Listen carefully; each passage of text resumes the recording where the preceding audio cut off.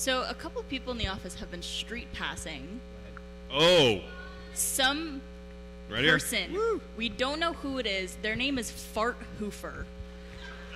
I'll pull up Fart Hoofer right here. It's we'll the weirdest looking me I've ever seen in my life. Nobody admits to it being them. It only happens in the annex, and then it happened on the gauntlet shoot. So it's somebody we know. I'm not saying I'm not jealous of whoever Fart Hoofer is.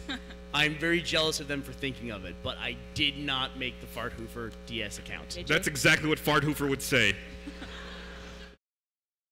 This is your chance to come clean, Fart Hoofer. Whoever you Do you want to please step forward now? I mean, it's plain.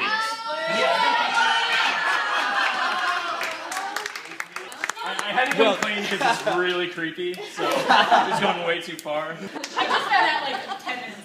You whore! Hey, Blake! Fuck you. You were like, That's really funny. He didn't tell me it was him. But then I got a tweet that it was to me, Jack, Katie, and Gus. Just now, as we were eating lunch in the same room, I'm like, okay, it's someone in here. And I walk in and Blaine turns around and looks at me and I'm just like, yeah! So what was your plan? I don't know. I didn't know where it was going to go. I just wanted to like troll. Okay. That's all I wanted to do. The tyranny is over. The reign of Fart Hoofer has ended! No more Fart Hoofer. I can sleep at night.